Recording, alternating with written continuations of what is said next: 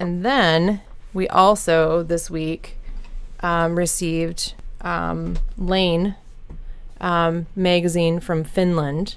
Finland, and it's issue 2, and this is the spring summer 2017 issue. And I've hardly had a chance to look at it myself, but my current sock addiction is Jessica Gore of the Sweater Collective, and she has a sock pattern in here, and there's just some beautiful articles. Andrea Mowry has an article in here.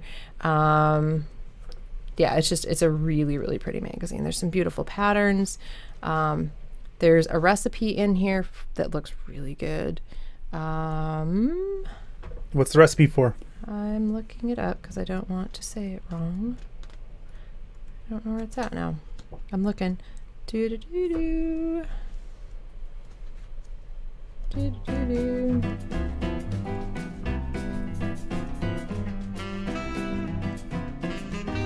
There's a lot of knitted good garments in there, I see. I don't see any food yet, though. Here we go. I found it. So it's the Nordic Summer Days section. There's a recipe for a rosemary Collins. A what? Rosemary Collins. So you make rosemary simple syrup. Oh, it's a drink? Mm-hmm. Yep. Yep. And then there's a salmon salad with quick pickled onions. It looks delicious with the soft-boiled egg on it.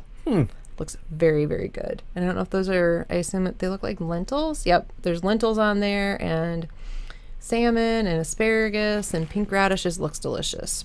There's also a recipe for Nordic pancakes and cardamom strawberry jam. So what makes a Nordic pancake versus just a normal pancake? I think it's like a fish in it? crepe.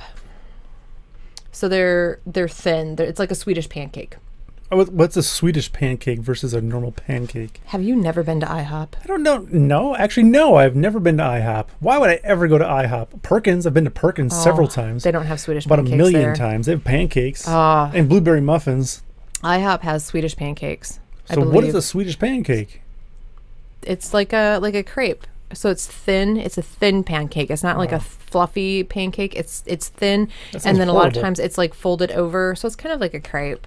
I would eat a crepe, but I wouldn't. Well, I hope so, because that might be on the menu for breakfast tomorrow morning with salmon and dill and. But if you said you were going to make pancakes for breakfast, and I woke up and I said I can't wait to eat pancakes, and I got a cup of coffee and said, man, this is going to be the best morning ever, and you come out with a flat little crepe, I'm like, this is not a pancake. That's not.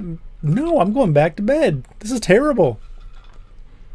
What if I said it was a Swedish pancake? Well, now that I know what it is, I would say no, thank you. I want a crepe, or I want a pancake. No, you get what you get. I will. You eat whatever I put in front of you. I will make. You sound all tough right now, but you would eat whatever I put in front of you. No, we'll see. There isn't any. Well, it says that you add a small knob of butter between every other pancake. I mean, every other. Well, what yeah. Every? To fry the pancakes, preferably use a low-rimmed cast iron frying pan for easier flipping and to achieve crispy, lacy edges. Heat the frying pan, blah blah blah. Add a small knob of butter, ladle a ladle of the batter. We're looking for a thin pancake, about 1 millimeter. What? That's a sheet of paper. 1 millimeter? Yes. No. 1 millimeter. That's as soon as the batter hits the pan, pick up the pan and swirl it so the batter completely covers the bottom of the pan. Where are you going? I'm going to get a tape measure. Would you like a ruler? I have a ruler right here. No, I've got an actual manly man, Stanley.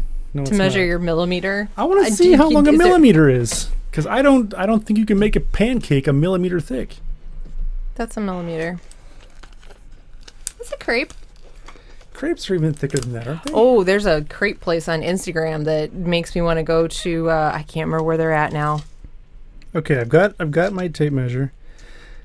A millimeter. That's like 2 sheets of paper. That's impossible. No, it's not. Okay, you make them tomorrow, and I am going to measure them with my. Well, I can't because you have to use all-purpose flour, and the crepe place that I saw on Instagram, they're gluten-free crepes. This is not gluten-free. I'm pretty sure I cannot achieve the same result with. Well, you know what? I have dill salmon something. That sounds pretty good to me. Well, yeah, it's Michelle Tam. Of course, it's going to be delicious. Oh, well, there you go. I have Sunday breakfast. I have it set for Nom Nom Paleo. Oh, really? Friday nights, I have it set for Nom Nom Paleo because I Nice. know breakfast is never going to be disappointing with her. So no, we have dill coconut flour crepes with smoked salmon and goat cheese. But we're not having it with goat cheese. We're having it with cream cheese. Okay. Either way, it sounds good. Oh no, this is actually a Real Plans one. It's not a Nom Nom Paleo, but I'm still pretty sure it's going to be good because she knows what she's doing too. So She knows how to cook food. So to we be will delicious. see how thick those are. Okay, you can get your I'm gonna measure. you can get your measuring tape out 'Cause that and measure it. Is definitely 1 millimeter is definitely not a pancake in my. By my definition of pancake, 1 millimeter Well, is it's way a too pan, thin. and it's a cake that's made in a pan. But is it a cake? If it's a millimeter thick, that doesn't sound like a cake. That sounds like a. I don't know. Crepe? What would you? A crepe. A crepe. A crepe. A crepe Suzette, right? Not a crepe Suzette. Depends on where you're from. I'm from Wisconsin. So it's a crepe. Ooh. Apparently, this section is about where to stay and shop and eat if you go to Helsinki. We should definitely do that.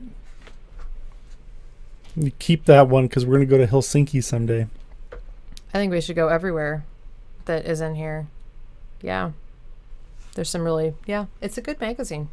It's beautiful. She actually, the creator of Laine magazine is, are you okay? No. Are you serious? No, I'm fine. Okay. Oh, Thank you for your concern, but I'm okay now. I just wanted to make sure that you I were tried to actually- breathe my beer, and it didn't work out so well. But now I'm fine now. Much better, thank you. So the creator of Laine magazine, Jonna, I can't remember what her last name is now. Her name is probably up here in the front with, oh, I don't know. Oh, no, that's Jonna. Oh my gosh. Hitala, Hietala. She is, she actually did the photos for Hoki's new sweater, Linhu.